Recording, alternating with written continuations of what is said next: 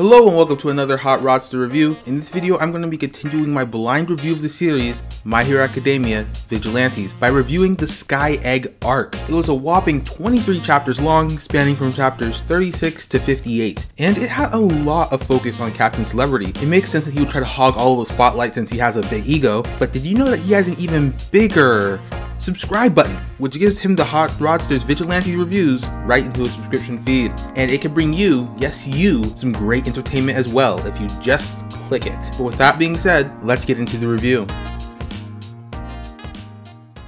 This arc was definitely amazing, and it may be my favorite one so far. It is about equal to the versus Queen Bee arc in quality, so it is pretty difficult to decide which one I actually like more. One thing I definitely appreciated about this one was that Koichi took more of an active role in the story. In my last review, I kind of complained how he felt like a side character in his own story. While there were definitely some moments I did not like in that regard, this arc just made much better use of his character. First, let's talk about this boy's quirk evolution. Last arc, he learned how to stick to the walls like Spider-Man, and now he can shoot weak projectiles from his palms. I am not 100% sure how he was even able to apply his quirk in that way, but I also don't really care because it's so cool. Watching Koichi grow into more of a hero is always just very fun to see. However, I did not like how Popstep was holding Koichi back by not allowing him to use this ability. It just felt like she was limiting his progress, which was inevitable anyway. Because of this, she just felt like an annoying roadblock, which sucked because she used to have much more importance. Not to mention, characters that halt progress like this can easily become very annoying, and I don't want to see her as an annoying little girl. Moving all of that aside, I also just love the roles that Koichi played in this arc. The first one that really stood out to me was when he helped Eraserhead take down the mutated Trigger villain. While he didn't get the cool takedown scenes that Knuckle Duster got, seeing how his small contributions actually helped with real hero work was cool in its own way. I always enjoy seeing teamwork scenes. One of my favorite moments from the main series was when Deku, Tenya, Shoto, and Kirishima all worked together to come up with an intricate plan to rescue Bakugo. Every person in that operation mattered, which increased the possibility for failure and consequently increased the stakes. The same happened here, albeit to a less degree. The stakes really increased when Koichi took part in defending Captain Celebrity at the Sky Egg, because even though his role in all of it seemed very small,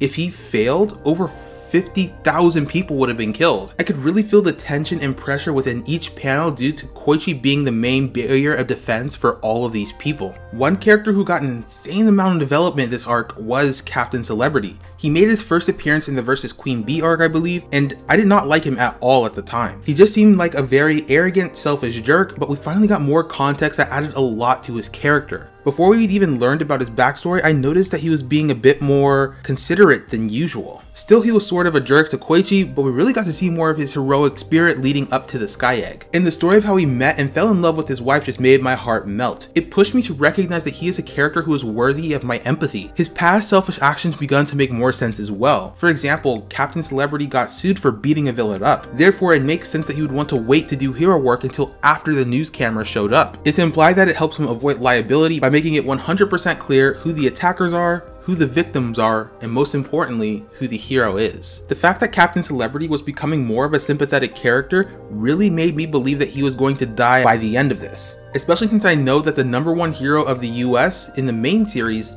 isn't Captain Celebrity. Fortunately, nothing happened, and that's cool, but if he did die, it would have been the saddest death of the entire My Hero franchise. The only death that I can remember from the main series was Sir Night Eyes, and I honestly didn't feel anything for him. So as much as I love Captain Celebrity now, I think him not dying was a huge missed opportunity, especially since it seems like he won't be a major part of any future storylines anyway. Near the end of the arc, it was revealed that he and Makoto would be going back to his hero agency in the United States. While I will miss all of these characters, I believe that their exit was very much necessary in order for Koichi to grow as a character. Makoto was amazing, but she was making Koichi's vigilante work a bit too legit. It almost seemed like Koichi became an official sidekick to the Captain Celebrity agency, and that isn't good. He needs to find his own path as either a hero or a vigilante.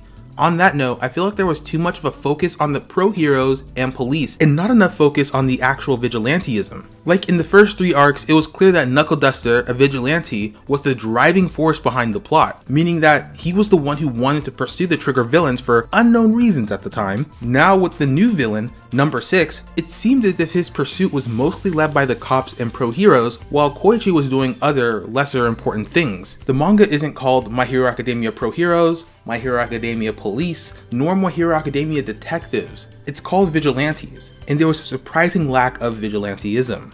But what was even more surprising was the fact that Knuckle Duster returned, and he quickly brought the brutality back to this manga. There was just so much about him that was revealed, like his past as the pro hero O'Clock. I don't know why it took me so long to realize this, but All For One must have some connection to the villains of this series. He is one of the only people with quirk transferring abilities to my limited knowledge. I feel like his presence can add a bit more darkness to this manga, and I am definitely excited for it. One thing that keeps coming up is the fact that Knuckle Duster is kind of like the All Might of this series. All Might swooped in at the last second to save the people at the Sky Egg twice, but his feats of strength were overshadowed by the battle that took place between Knuckle Duster and number 6. Not only did he bring brutality to the battle, he also just made it more interesting with the complex strategies and deep understanding of his former quirk. Knuckle Duster just continues to amaze me, which is why he is definitely my favorite character so far. I was definitely glad that he came back. Overall, I certainly enjoyed this arc. Like I said at the beginning, it may be my favorite arc thus far. I would love to see all of this get animated someday. That's probably not happening anytime soon, but I can hold out hope, right? There was some narration at the end of this arc, not dissimilar to the narration at the end of the Versus Queen Bee arc. I remember then I believed that there was going to be a time skip, and I was definitely wrong, so I won't be making that prediction again. But the narration itself was very interesting to me. I'm assuming Koichi was narrating, and he said that next time, the danger would come to him all on its own. So what it seems like to me is that he is or will be targeted by someone. Maybe number 6 is alive and is jealous of him because he has Knuckle Duster's approval? I'm really not sure, but I definitely can't wait to find out what it all means. I guess the only way to find out is to keep on reading. If you like this video, consider watching another one. I talk about a variety of different topics on this channel, mostly My Hero right now, so I hope to see you there. This has been the Hot Rodster. I'll see you in the next one. Peace out.